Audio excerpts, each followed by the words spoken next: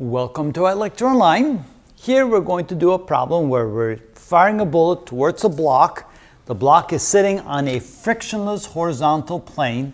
The block is attached to a spring, and as the bullet hits the block, it doesn't go through the block, it gets embedded in the block and pushes the block into the spring. The spring compresses a total of 10 centimeters before the block gets pushed back. So the questions are, first of all, what is the maximum potential energy in the spring when it's fully compressed? What is the velocity of the block right after the bullet hits the block? And what is the initial velocity of the bullet to make the block compress the spring 10 centimeters?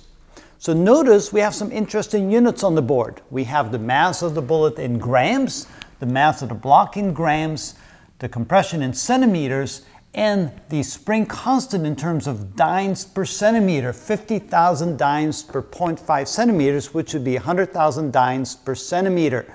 Notice that a dyne is 1 times 10 to the minus 5 newtons, or a newton is 100,000 dynes.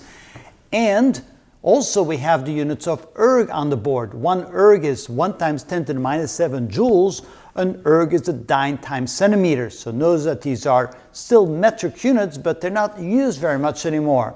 Usually we convert everything into newtons and joules. But let's work the problem out using these old units to see how they work. The reason why they used to have those units is because back in the old days we didn't have calculators, and so therefore it was more difficult to convert things with the scientific notation, so they used units like these. Let's go ahead and see how they work. First of all, the maximum potential energy of the spring. Okay, when the spring is fully compressed, we can say that the potential energy is equal to 1/2 kx squared. Now notice 50,000 dynes per 0.5 centimeters is 100,000 dynes per centimeter. So let's go ahead and do that. So this is equal to 1/2 times 100,000 dynes. Oop, I'm missing an n there.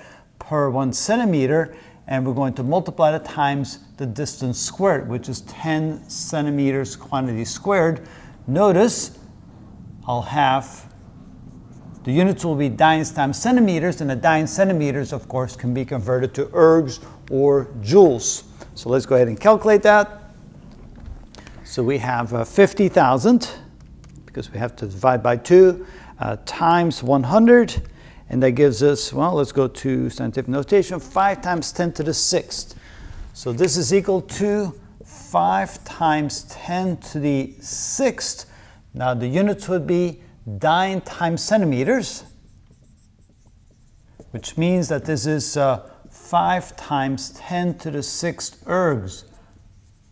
And of course, converting that to joules, that means that this is equal to 0.5 joule, because you need 10 to the 7th ergs for 1 joule, so that's equal to 0.5 joules. All right, next we want to find out the velocity of the block after the impact. To do that, I think we're going to need the conservation momentum. We can say that P initial equals P final. And so initially the bullet is moving, so we have the mass of the bullet times velocity of the bullet initially, plus the mass of the block times the velocity initial of the block, which would be 0 because the block was just sitting there. And that's going to be equal to the sum m plus big M times the velocity final. And that would be the final velocity of the block. So that means that solving for v final would be equal to m v initial plus big M v initial divided by the sum of the two masses. Plugging in the numbers, that is equal to the block, that would be 10 grams, multiplied times the velocity, well, that's what we're looking for, v initial, plus mv initial, that would be 0, all divided by m plus m, that would be 10 plus 990, that's in grams, that would be v final. And so notice that v final is going to be equal to, let's see here, that would be 10 divided by 1,000 v initial, which is equal to 0.01 v initial.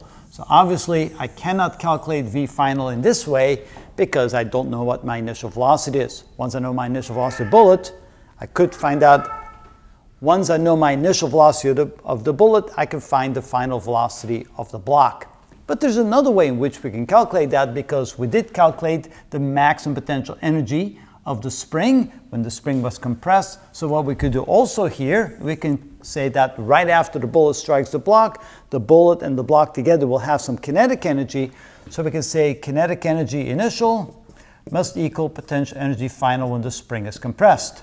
So in this case, that would be 1/2 the mass of the bullet plus the mass of the block times V initial squared. And notice that this V initial squared of the block and the bullet together is the final velocity of the block after the collision. So what we can say is the final velocity of the block after the bullet strikes the block equals the initial velocity of the block when we start the second part of the problem, which is the energy conservation part of the problem, where the block is now some motion, some initial velocity, and it compresses the spring. So that is going to be equal to 1/2 kx squared. Of course, we already calculated that 1/2 kx squared, so we can say that this is going to be equal to 0.5 joules.